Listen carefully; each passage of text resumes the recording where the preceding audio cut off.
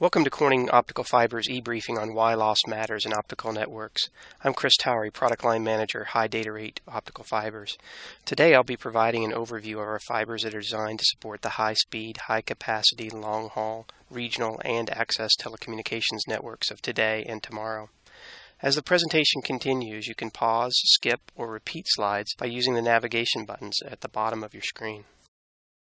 Signal loss, or attenuation, is the centerpiece of Corning's latest product innovations for high data rate fibers because it's integral to the three key customer concerns of performance, speed, and cost. By decreasing attenuation, we can improve optical signal-to-noise ratio, which can increase the reach of fiber links as well as enable higher bit rates. In addition to leading the industry in lowering fiber loss, we maintain compliance to the international standards that govern the largest percentage of fibers deployed today. Corning customers can be confident that our low-loss fibers in that they comply with either the ITU-T G.652 or the ITU G.655 standards categories. The ever-increasing global demand for bandwidth can only be cost-effectively satisfied with technically advanced high-capacity optical fiber. Corning is leading the response with two fibers optimized for long-haul networks, leaf fiber and SMF28 ultra-low-loss fiber, or ULL. I will be explaining the attributes and benefits of both fibers in the following slides. Before I do that, it is important to understand that by definition, fibers used in long-haul and regional networks extend over great distances. Corning's advanced low-loss technology enables leaf and SMF28 ULL fibers to support longer spans, improve signal quality, and provide more operating margin than older generation or legacy fibers. As a result, they can enable network deployments that require fewer amplifiers and regeneration sites, and that translates into real equipment cost and operational savings for network carriers. In addition, both fibers are fully compliant with industry standards, backwards compatible with existing fibers you can have in your network, and designed to support emerging system requirements of 10G and 40G and beyond. Let's take a closer look at Corning leaf fiber.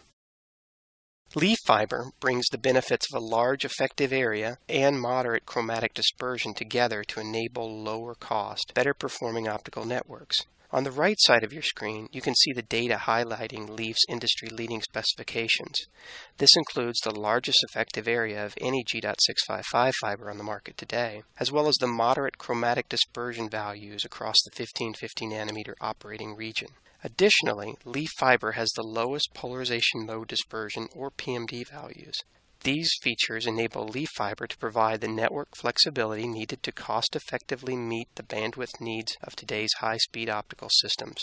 More than 30 million kilometers of leaf fiber have been deployed on 6 continents in the past 14 years, a testament to this product's versatility and performance. The primary benefit of an ITU G.655 fiber, such as leaf fiber, is its ability to reduce the dispersion compensation and amplification cost associated with operating at 10 and 40 gigabits per second. This illustration shows a typical long-haul network route operating at 10 or 40 gigabits per second with 80 to 100 kilometer spans connected to a transmitter on the left and a receiver on the right. At 10 gigabits per second, most optical receivers will tolerate an accumulation of between 1,000 and 1,600 picoseconds per nanometer of chromatic dispersion before dispersion compensation is required. In a typical G.652 or standard single-mode fiber network, this is achieved by using dispersion slope compensation modules, or DSCMs. Usually, a DSCM is made up of a coil of specialized optical fiber with negative dispersion that is placed in a module and rack-mounted next to an optical amplifier. A rough rule of thumb is that for every 5 kilometers of transmission fiber, 1 kilometer of dispersion compensation fiber is needed. This DC fiber tends to have high signal loss and results in the DSCM requiring additional amplification stages, achieved by using erbium-doped fiber amplifiers. These are depicted by the right-pointing blue triangles in the diagram. The graph below the diagram is commonly referred to as a dispersion map. It shows how much chromatic dispersion a pulse of a particular wavelength accumulates as it propagates down the optical fiber route. When the pulse reaches the DSCM, the chromatic dispersion is nominally returned to zero. By comparison with leaf fiber and its moderate chromatic dispersion characteristics, it is possible to go 4 times as far before a network operator would be required to use a DSCM. And if a DSCM is not needed, a less expensive single-stage EDFA can be deployed, eliminating more costly, power-hungry EDFAs. The reduction in DSCMs and dual-stage EDFAs translates into significant cost savings for network operators using leaf fiber. The chart on this slide shows a comparison of Corning leaf fiber versus 3 leading competitor products. As you can see, leaf fiber has the lowest attenuation at the primary operating wavelength of 1550 nanometers of 0.20 dB per kilometer, a measure of 0.02 dB per kilometer better than the nearest competitor. While this may seem like a small number, over a 100-kilometer span, this adds up to 2 dB, and this differential delivers 60% more optical systems reach. Leaf fiber has the largest effective area, which in simple terms means that you can launch more power into the fiber. The combination of low attenuation and large effective area provides the carrier improved operations over longer distance with less distortion due to nonlinear impairments. In summary, leaf fiber is the world's most widely deployed non-zero dispersion shifted fiber, with 30 million kilometers being sold. Because it requires fewer dispersion compensation modules, it delivers meaningful equipment and operational cost savings to network operators. With the lowest attenuation at 1550 nanometers of any ITU G.655 fiber, moderate dispersion, and large effective area, leaf fiber continues to be the fiber of choice for today's high data rate, long-haul, and regional networks. Now let's take a look at Corning's SMF28 ULL fiber. Corning SMF28 ULL fiber has the lowest loss of any terrestrial fiber available. This advanced fiber builds on Corning's industry-leading manufacturing and development expertise in making ultra-low attenuation fibers for the long-reach submarine systems, while still being fully compliant with the ITU G.652 standard that comprises over 90% of the fiber deployed in the world today. The ultra-low attenuation supports longer spans, longer systems reach, and improves signal quality, while still being fully backwards compatible with existing single-mode fibers. As a result, SMF28 ULL fiber requires fewer amplifiers and regeneration sites, which is a real cost savings, especially in areas of challenging terrain where power, security, and suitable building site locations are a concern. On the next slide, we'll explore these benefits in more detail. In this example, we are looking at a system that has a transmitter and a receiver at both ends, as well as wavelength division multiplexing on each fiber. It also has optical amplifiers and a regeneration hut where signals undergo 3R optical, electrical, optical, or OEO regeneration as they travel through the system. Because it enables longer spans without the need of regeneration huts, using Corning SMF28 ULL in a greenfield or a new system enables cost savings with regard to hut construction, land, transmission equipment, as well as operational expenditures. These savings can be significant, as a typical amplifier site can cost up to $500,000 per site. Because SMF28 ULL fiber allows longer systems reach, fewer regen sites are needed, saving tens of millions of dollars in the case of a multi-channel 40 gigabit system. Corning's ultra-low loss technology brings ample benefits to brownfield or existing networks as well. Corning's SMF28 ULL is fully backward compatible and can be incorporated into any existing network. Adding this fiber will extend the distance between amplifiers and can eliminate expensive OEO switching. It also provides the ability to deploy more optical add-drop multiplexers, and it can assist network builders with difficult spans. The third fiber I would like to talk about has been newly introduced.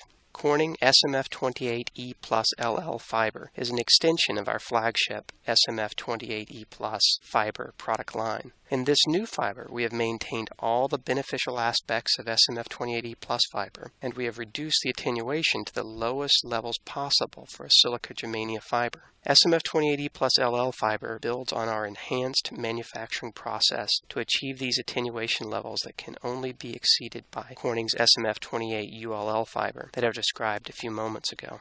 SMF28E Plus LL fiber is designed for use in all network applications, from access to ultra-long haul, with industry-leading attenuation and PMD specifications that are unequaled by our competitors' fibers. As you can see from this chart, Corning's SMF28E Plus LL fiber leads the competition in attenuation specifications. Also, this fiber has the lowest loss at the primary network operating wavelengths of 1310 nanometers and 1550 nanometers.